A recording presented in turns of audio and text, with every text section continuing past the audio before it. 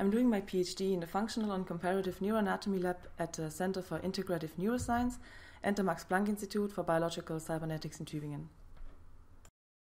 Before I came here, I studied experimental and clinical neuroscience in Cologne.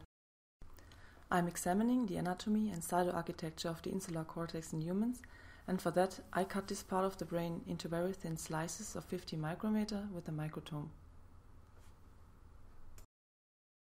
After that, I mount the thin tissue slices on glass slides and stain them with different dyes, for example for cell bodies or nerve fibers.